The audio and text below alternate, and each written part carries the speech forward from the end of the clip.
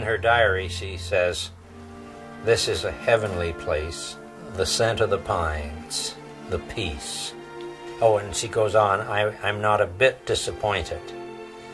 And I realized that I must have talked about this place, and I'm sure she must have thought, nowhere could be as wonderful as that. It meant freedom and, and peace and thinking like, you think about the wind at home. Who notices which way the wind blows? Every morning here, that's the first thing you think, oh, it's out of the north or it's out of the south, and it makes a difference. Whether it's going to be hard to get the boats out of the bay or not. And do you have to go turn the boat around? And you think about, you watch the sunsets, which you don't get to do very often. You watch the sunrise.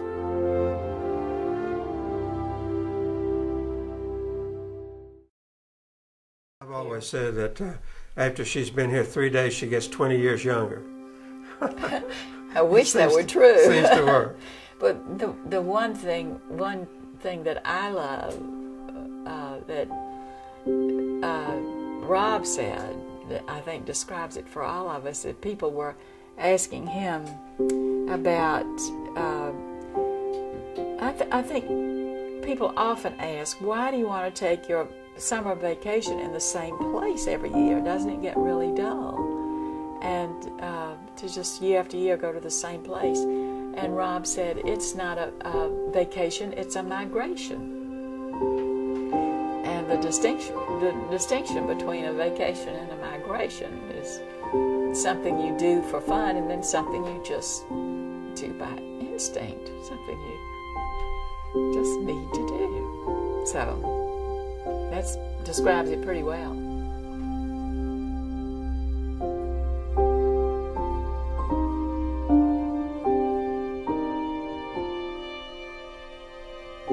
Because we love this place. We loved it because this was fishing. It was, Rob and I, everywhere we went, we took a rifle with us, and it was just like all of our contemporaries were at summer camp.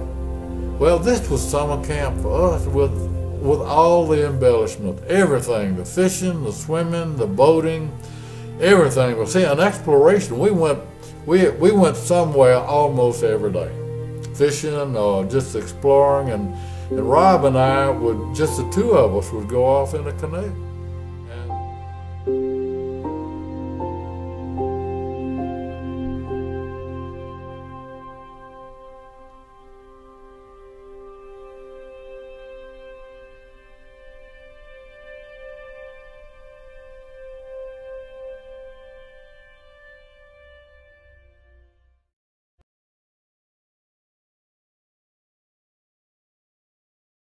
That was the year 1911, and that was the year my father came up as a companion to Major Locke's, I think, grandnephew or grandson, I'm not real sure.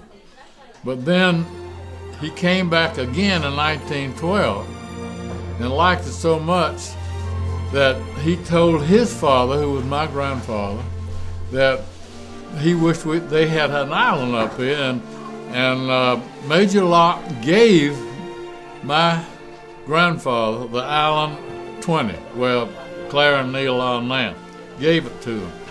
And I think back in those days it sold, the land was $10 an acre, if I'm not mistaken. I think that's real close. And that was about the beginning of it, Rob. In 1912, grandfather and Dad and Mr. Dye, old man Arthur Dye, built the first cabin, part of the cabin where Clara and Neil are now, which was the kitchen. It was 12 by 12, and that was built in 1912.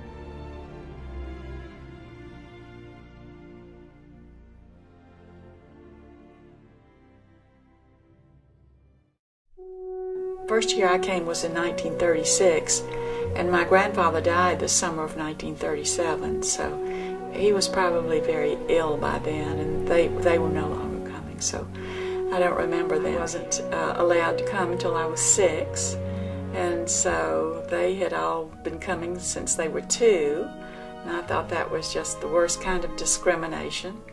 But I can remember coming on the train. I can remember what I wore, if you can believe that. I had a silk dress with a little print in it, a little white collar, and we came on the train. Well, up until World War II, we were dressed up to be in Toronto, and all that high heels and probably white gloves. And by that time, the Wests were already at French River Lodge, and so the routine with no cooking of the breakfast up by the side of the train anymore.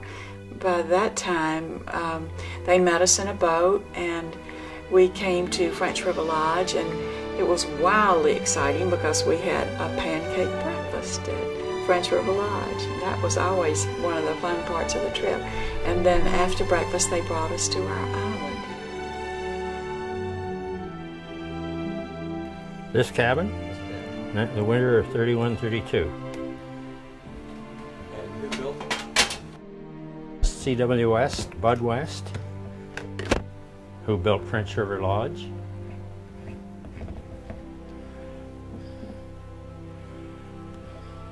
Do you remember them? I don't. No, I guess Lyman was running French River Lodge when you were small. Oh, it was gone to the Hindmarshes, had it? You know, I don't even remember. Was it closed for a season, the French River? I think it was for a little while, and then somebody took it back over and got it going again. Oh, we're almost there.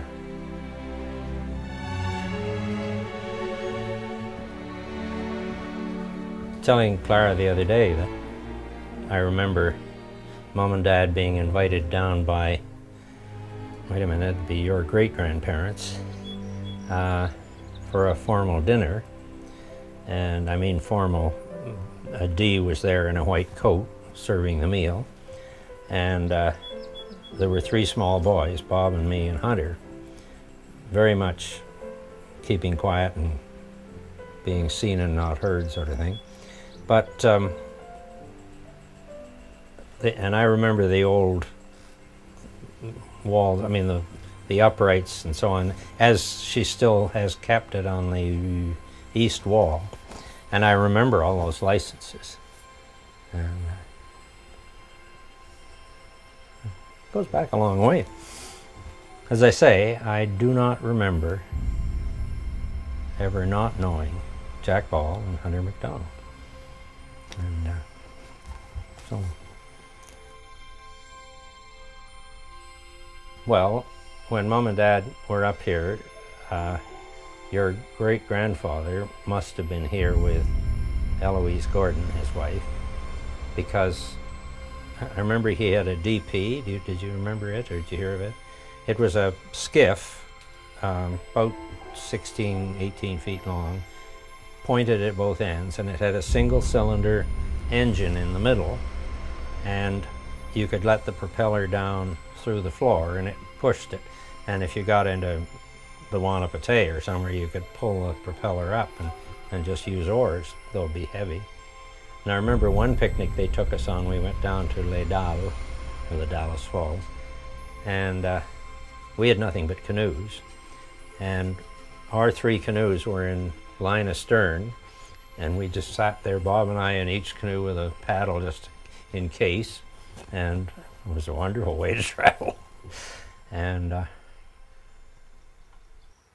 the thing I remember most about your great-grandfather was his sitting on, well, the old veranda. Well, it would be, I don't know whether it would be this one or the old one, probably this one, just newly built, and telling my parents that he remembered when he was a boy Robert E. Lee coming to their house. And Robert E. Lee's always been a hero of mine, and not only as a gentleman but as a soldier. I've studied his campaigns and all that sort of thing for professional reasons. And so I was just enthralled. I mean, here was living history as far as I was concerned. I think it was the Northern Ontario Railway, and it opened in 1907, and this was just 3 years after it opened, 4 years after it opened, and after the railway opened.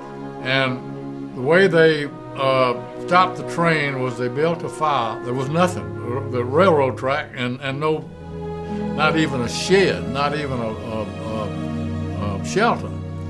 And they built the fire between the tracks, not a big one to understand, but enough to stop the train. And they told the people that when they came back, that's the way they stopped. And apparently that was the way they stopped the train to embark. Well, see, my grandfather was the chief engineer for the Nashville, Chattanooga, and St. Louis Railroad, and he had his own car. And they took that car anywhere in the United States. I came up in style. There were no white people here at that time. They were Indians. Fred Lamorandia lived about 3 miles down towards the main outlet of the French. In other words, down toward the Dallas on the left-hand side, about 3 miles down. And there was another family, Indian family, I think the last name was Jacobs. And they lived maybe a couple of miles this side, but still on the east side. And then there were several families of Thompsons in Thompson Bay. And I can remember one of my earliest recollections was with my grandmother and grandfather shopping for vegetables, and we would go up the Wanapeti River, and there were Indians that's the only place they had any soil. And they would grow cabbage and carrots and things, you know, ground vegetables and things of that sort. And grandmother would trade with them with trinkets, with beads and mirrors, and just almost like back in the primitive days. Money, in other words, that was the exchange was trinkets, not cash.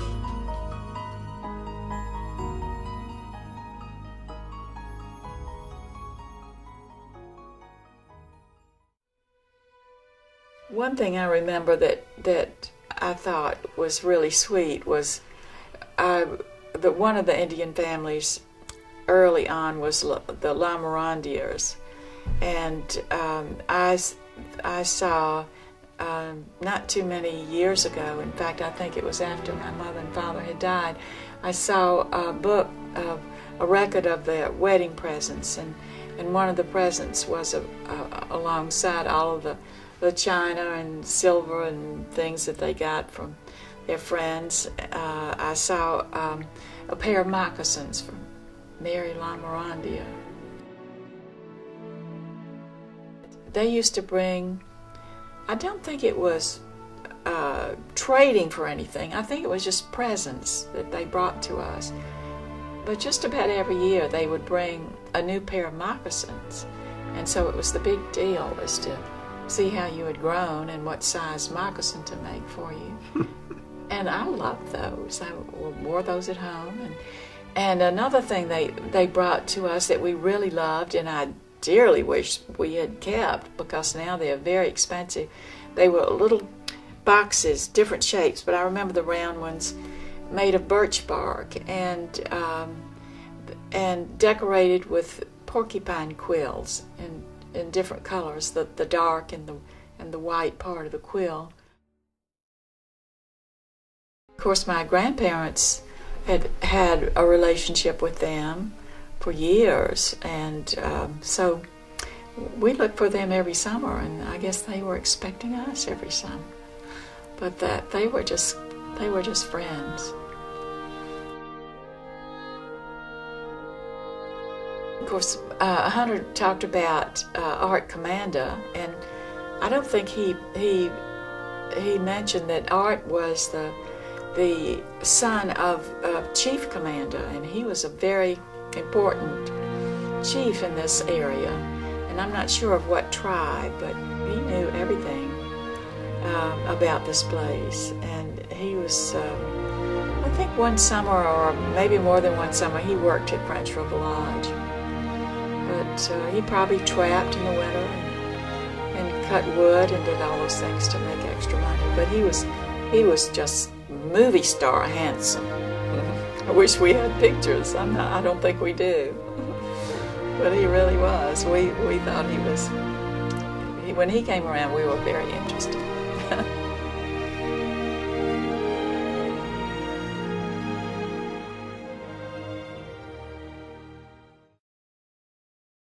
I remember her extremely well. She was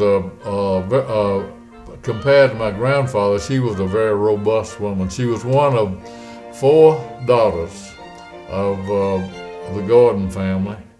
Mary Eloise Gordon. She was a very robust woman. And back in those days, women being fat was not necessarily, they didn't look down on, askance at that, because that just meant you were rather prosperous. You were getting 3 hops a day, and you were reasonably prosperous. But I would say she probably tipped the scales at 160, 170 pounds. Her grandfather at 145. But believe me, he ruled the roost. And I can hear him now. Occasionally grandmother would come in with something. He said, "Now, Eloise," and that would be the end of the subject. The subject would be dropped at that point, because he was king of the roost, even though he was outweighed 2 to 1.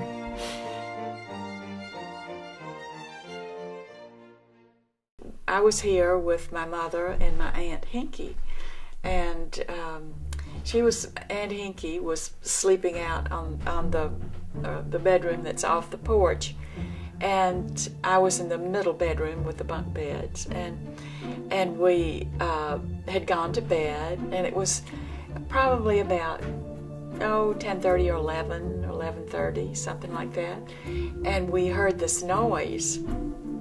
And so, of course, my mother was alarmed, not knowing who in the world it was, and it came from the west side of the island, and no one ever comes from that side of the island, because the dock, of course, is on the east side. And so finally we were, all of us were a little frightened, and finally we discovered that it was one of the young Indian man who was coming to sell venison to us out of season, and was being very careful not to be seen. But the thing that I thought was so funny is that Hinky, who was perfectly beautiful, she grabbed the first thing that she could find to put on, and it was this beautiful filmy negligee. And so my mother came and saw Hinky, and then looking absolutely gorgeous, and this young Indian coming up with the venison, and she said, "Oh, Hinky, couldn't you put on something else?" But anyway, we bought the venison.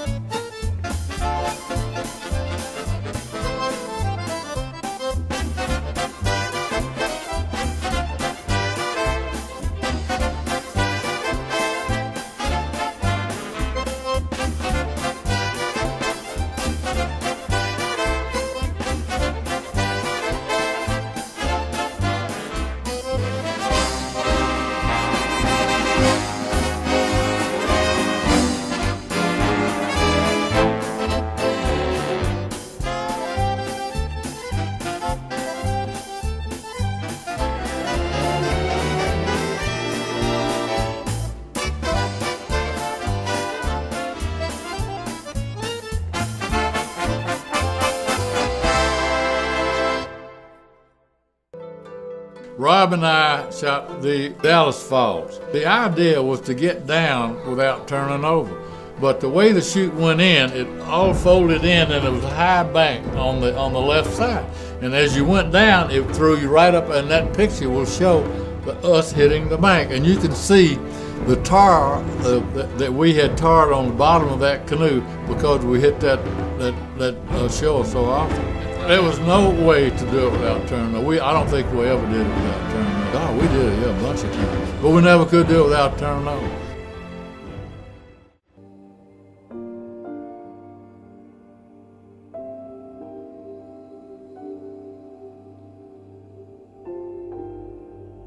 Well, your grandfather was quite a good photographer, and it was a very serious hobby with him. And sort of like your father, he had a camera around, several cameras around his neck all the time. And then I think he talked to his father about some of the old pictures. And I don't know exactly what year we did that, but it was later on. Just gradually, we started over on this end and gradually covered the whole wall. But I feel like it's complete now. I don't add to it anymore. That was his wall, and so we're not adding any new pictures. We had fishing licenses over there in the old house, as you remember.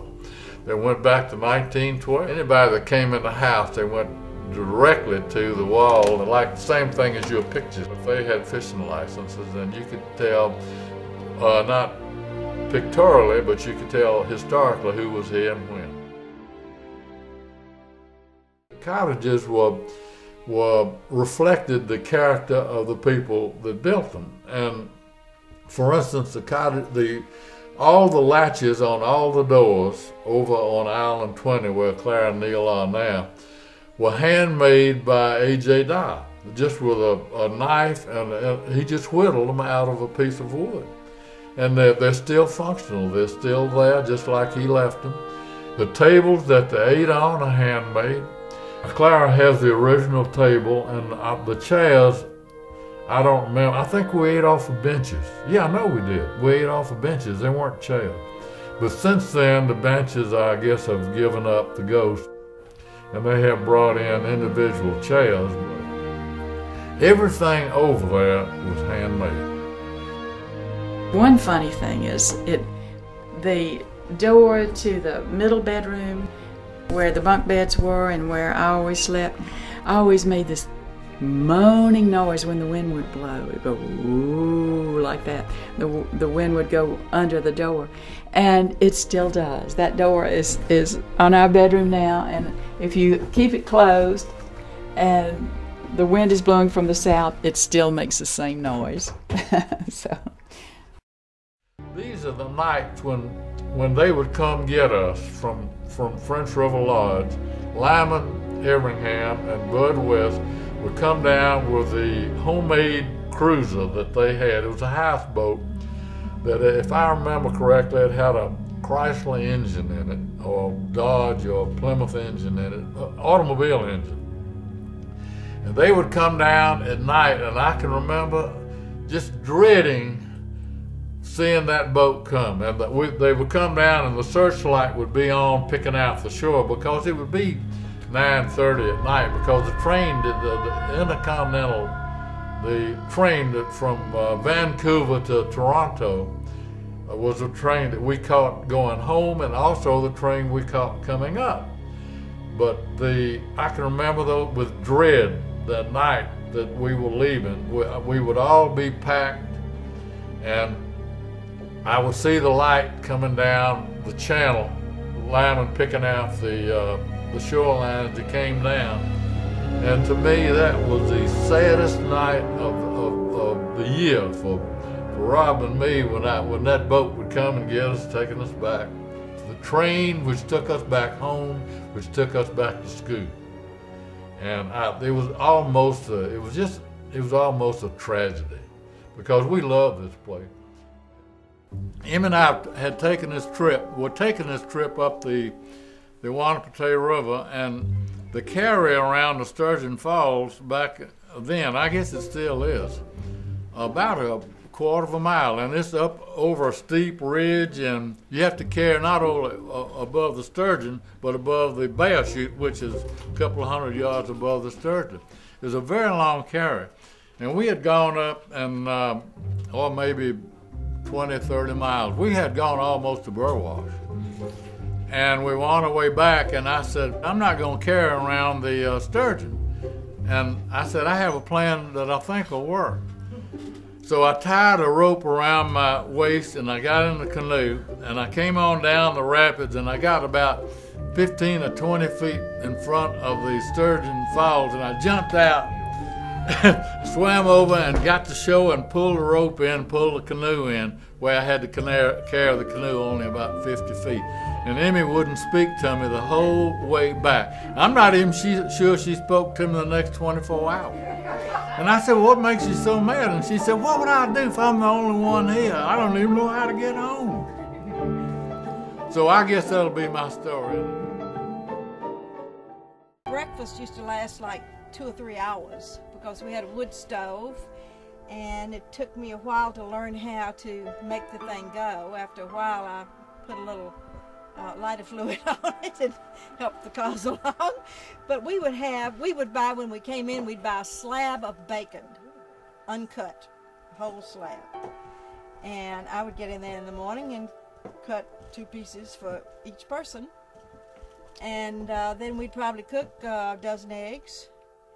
And I'd make coffee cake in a skillet, in a big old iron skillet that I'd inherited from his mother and father. And on the wood stove, which I'd inherited. And the first couple of years we were here, we had an ice box, and we went to somewhere, I've forgotten where. Somebody mentioned it the other day. I think it was to the Everinghams, which is French River Lodge, and they put up ice. They cut ice out of the lake in the wintertime, and they put it up in cedar shavings, yeah. And we'd go over every other day and get a block of ice and put it in this little bitty ice box. And so the only kind of food we had other than fish and a few canned things, cabbage was for cabbage salad. And then we would have fish pretty often. The fishing was very good, and so I'd say we'd have fish 3 or 4 nights a week. And other than that, it was either Denny Moore beef stew or canned chicken fixed in some way. Johnny Green is a lean, mean fishing machine. You should have been here this spring, my son. Ooh, ho, ho, ho, ho. I wouldn't even try with this. Not the big gin. I get towed around all over the place. It just would throw me right out of the boat. I seen choppers in there, divers. I got right by before I seen the flag, so I shut her down, and the guy waved me on, so I kept going. Then I found out there was a guy drowned there, off of one of those yachts. Tried to go up there with his little rubber boat. He didn't make it. Okay, John, we got 3 minutes. It's another drill. Let the games begin. I yelled out. Don't give them time to think about it. Oh no, yeah, that's the way to do it, man. Just get in the boat and go.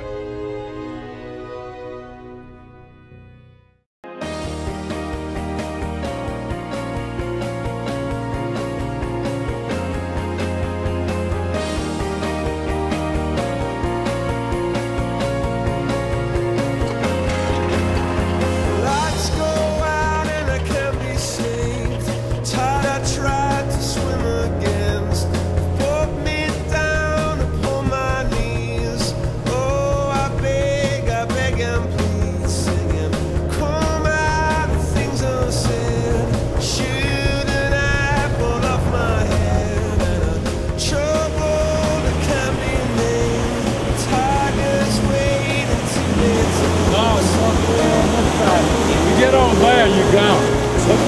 What you want to do is come up this side right here. Yeah. And hit right there, and you better give it a whole lot of power when you get right there.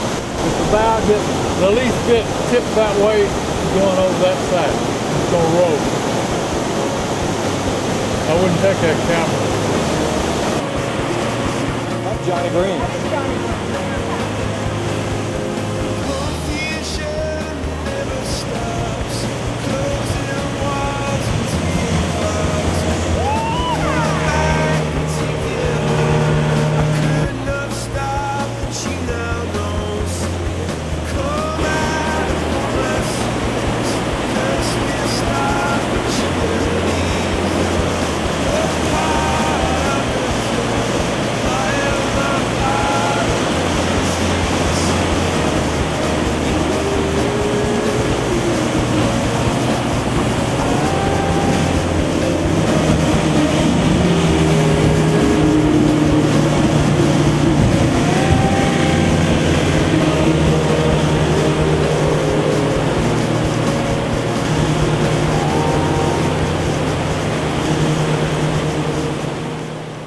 But the first memory I had of your grandfather was, he said, how would you like a mint julep? And I said, I think that'd be splendid. We were out on the terrace then, and so he fixed this mint julep, and it was delicious. 1 led to 2, and 2 led to 3, and I think 3 led to 4. But that's about all I remember from that evening. The thing about Mr. McDonald, he wasn't tall, but he carried with him a presence that was larger than his physical embodiment. But he was always very caustic, and he loved to kind of trap you in a word game. Loved that. He had beautiful features, and his hair was all there, and it was beautiful color. And Claire came in, and rather elegant lady. And I had heard long ago that when you're looking at a young girl, always look at the young girl's mother, and that'll give you an idea of what things are going to turn out, how things are going to turn out. And I said, well, that's okay. We used to go camping down in the Flat Islands. Remember that? All 6 of us. One day, we were down there, and of course you wouldn't start fishing till 4:30. That's when the fish started coming in those little narrows. And they would really come in. Yeah. And Johnny Everingham was down there with us for some reason. And he wouldn't play the fish at all. He'd get a fish on the line and drag it up as quickly as he could and beach it, you know. But long about sunset, after all the fishing was done and the fish had been cleaned and ready for dinner, I remember Emmy went over to the knapsack and brought out the scotch, remember that? Oh. And dropped the bottle. Yeah. And Hunter was not pleased. I can recall his description of the event at the time was rather colorful.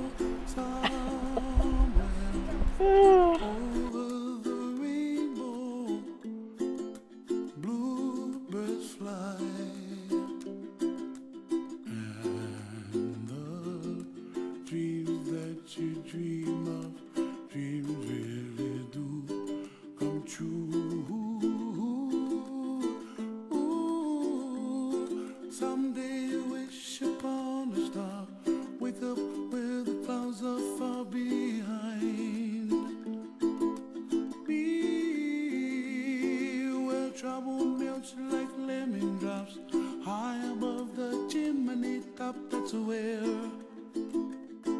you find me, oh, somewhere over the rainbow. Bluebirds fly, and the dream that you dare to, oh why can't well, I see trees of green and red roses too. I watch them bloom for me and you, and I think to myself,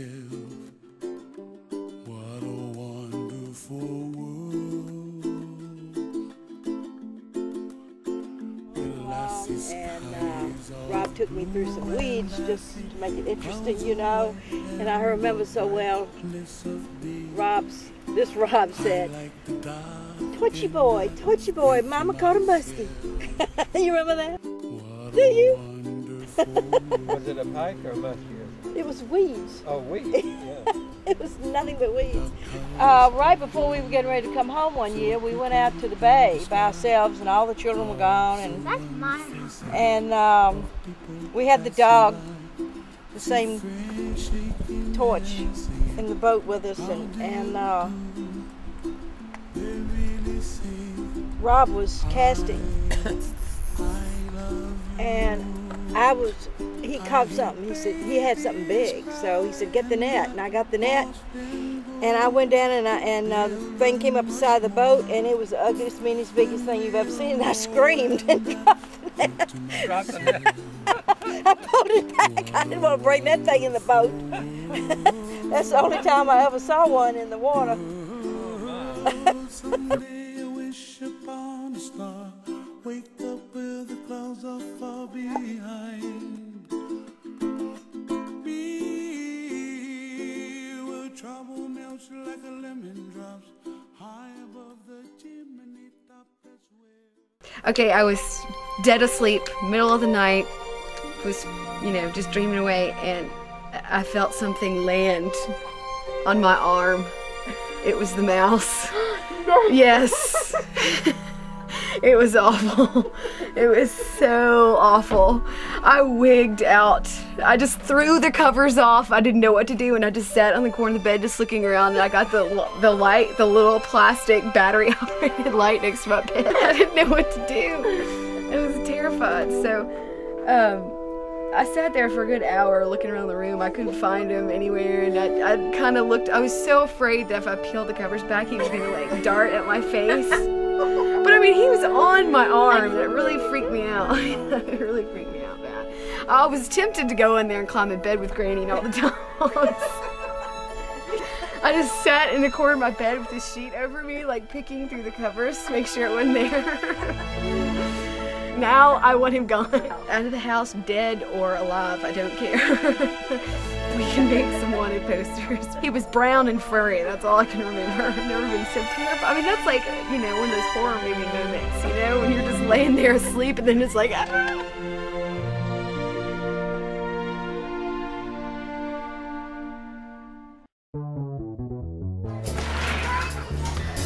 Hey, how's you going?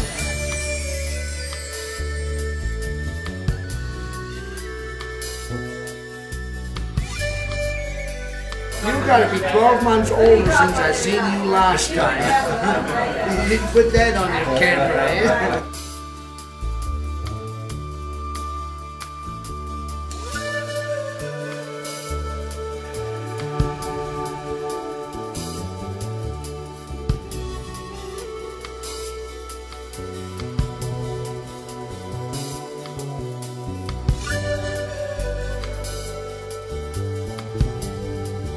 I think you're medium rare, but you're really rare.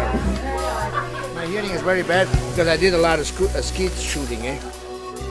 And when we were young, we never had any ear protection, eh? So everything from 20,000 to 24,000 is gone, frequent, eh? But I have selective hearing. I can't hear my wife. I am from Austria, and I came here and I worked for the Premier of Ontario for 10 years on an island on Wanapeti Bay. And I raised 10,000 pheasants to shoot. And then when John Robards died, I came up here on the French, and I liked it so much that I just never went home. I've never seen it this bad. Ever. I'm so glad you said that because they've been horrible. They've been terrible. Mosquitoes are really bad. You take after your old man. Sneak up on people. Also the phone rings and she puts her hands. No! Who you say this is? You're not Jimmy, you liar! Why you call my daughter? You don't talk to my daughter. You're not Jimmy. No, you liar! Don't come around my daughter. And all of a sudden,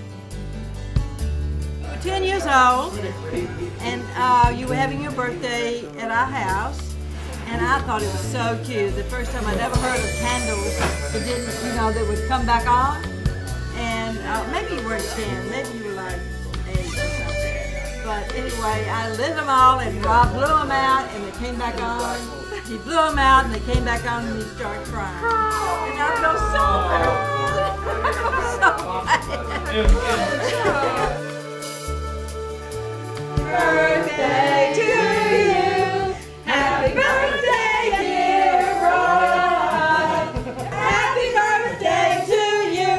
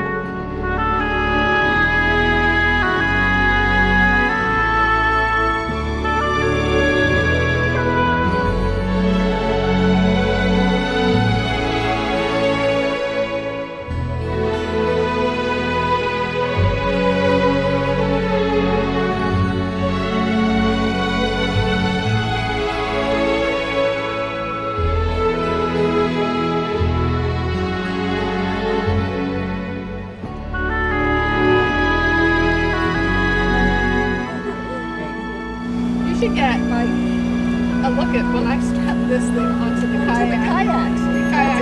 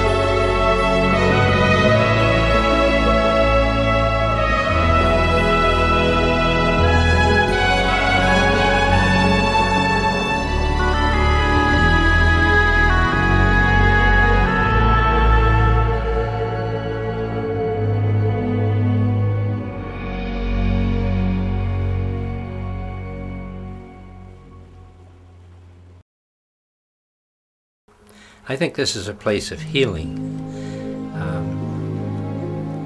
We've had friends up here, my parents have, and Prue and I have, who'd lost somebody, or who, in one case, a very cruel divorce, and I mean cruel. Dad used to have a number of servicemen who've been wounded up here for various reasons, but they loved this kind of country, and he could keep an eye on them. It has a great healing effect, and I think it's helped me since Prue died. It's not easy, but there is peace, and you have more time to yourself,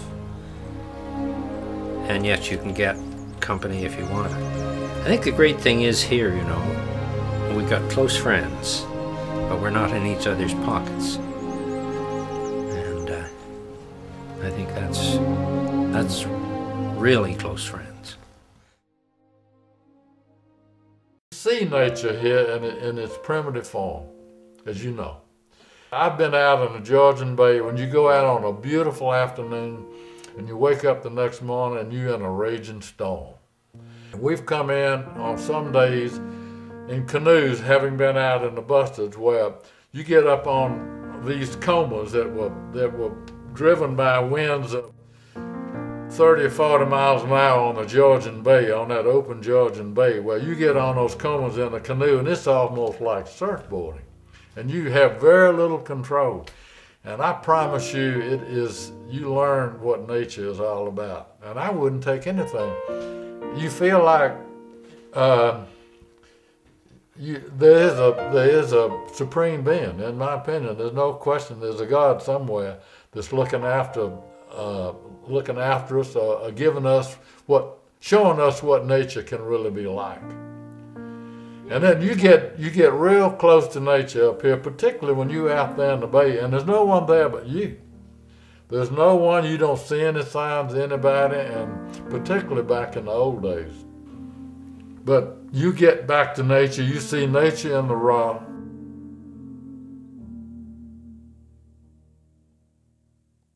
I guess, for lack of a better word, you get close to God up here.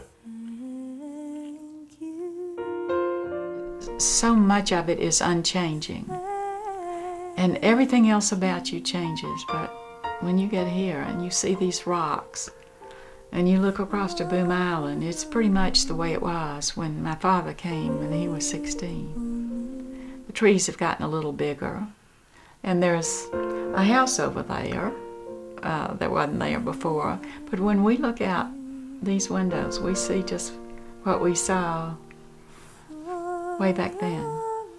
And there are not many places you can go that you can say that about. And it is beautiful. Hunter says that when he had his float plane up here, we could see it just, at treetop level and all around. And it made us all realize that the country around here is beautiful, but this little Wanapeti Bay is just a jewel. It's the most beautiful place of all.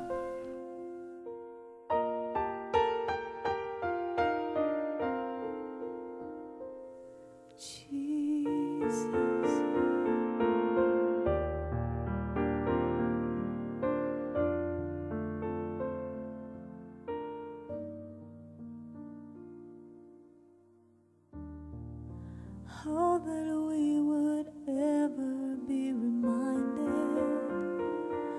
Oh, that we would ever remember you. Oh, that you would instill in us a thankful heart.